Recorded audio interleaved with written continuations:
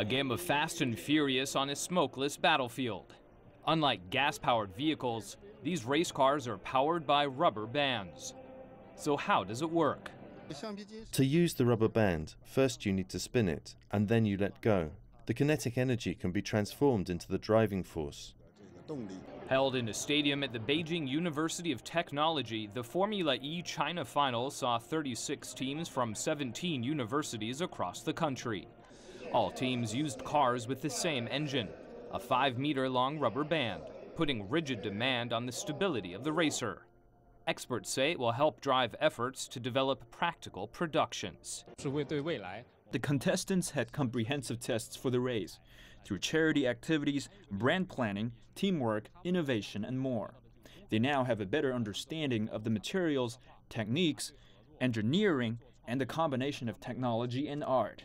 They will apply their expertise to applications in various fields in the future. First introduced by the Art Center College of Design in California, organizers also hope races like this will nurture more talents for China's car manufacturing industry. The annual event began in China in 2013, with thousands of university students competing up till now. The top 3 teams in China are qualified to compete in the World Finals in the United States in August this year. Tom Wong, CGTN.